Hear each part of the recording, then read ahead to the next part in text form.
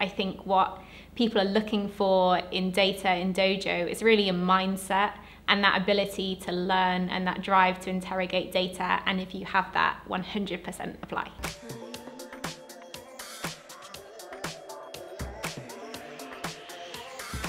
Dojo is a really cool company doing some pretty cool things in data. We're really trying to push the boundary on sort of our tech stack, what we can offer, and what the payments industry has as a whole.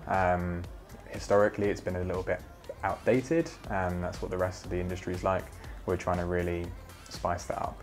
When I kind of first heard about the company, it sounded like it was a really interesting company. I also sort of realised that it was a very data-driven company, and obviously as an analyst that was incredibly exciting to me. Even the fact that the company has a chief data officer, that's still quite rare in companies at the moment. So I think what's truly unique about Dojo is people. So we have not only in data team, but across the whole company, they're great, high-skilled professionals. So you could not only share your vision on the things and the best practices and your skill and your experience, but also learn from the best people from your industry. So the data team within Dojo is really critical. We're really at the heart of everything and trying to make it a really data-driven company. We're trying to embed that analytics and experimentation into every single department across Dojo.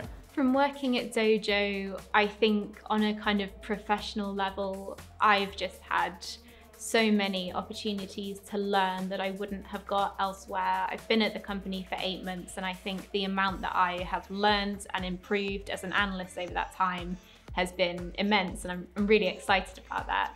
And I've learned from every single person in the data team. I think they're all inspirational, lovely people.